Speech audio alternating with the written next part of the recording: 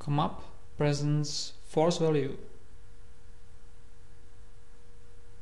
Force value feature enables to switch between two different values of a set point.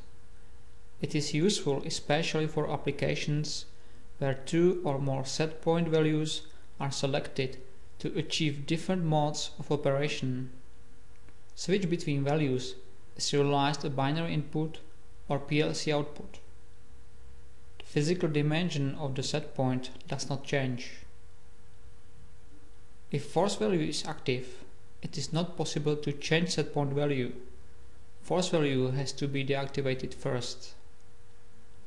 Maximum 16 force value blocks can be used. Now I show you how you can set force value function in IntelliGen or IntelliSys controllers.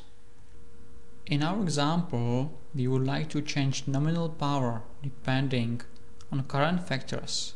So we want to change this set point of some binary input.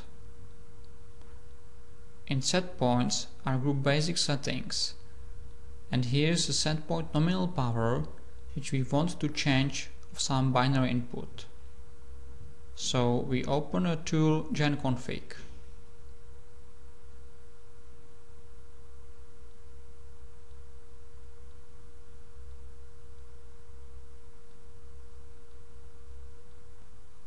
In genconfig are card set points and group basic settings.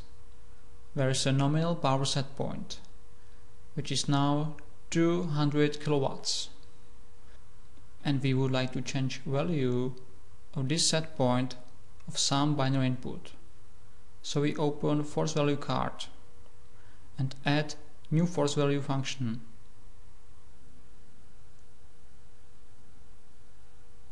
You can see that we can use 16 force value function.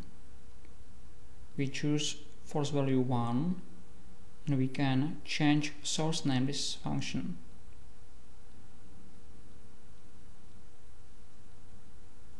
Then we set new value this set point, which will be activated of some binary input. Then close force value window. Now you can see join our force value set point with a nominal power set point. In a group force value, you can see our force value set point, which is set on 100 kilowatt. Now we joined this set point with some binary input. So in card input and outputs, we set, for example, binary input 10, where we deactivated protection and active a function, and we choose our force value set point, which we joined with binary input 10.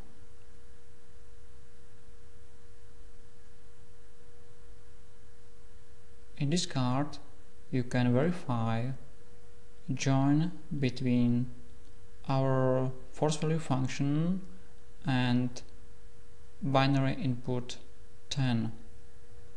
That's all about settings of a force value that now it write to controller.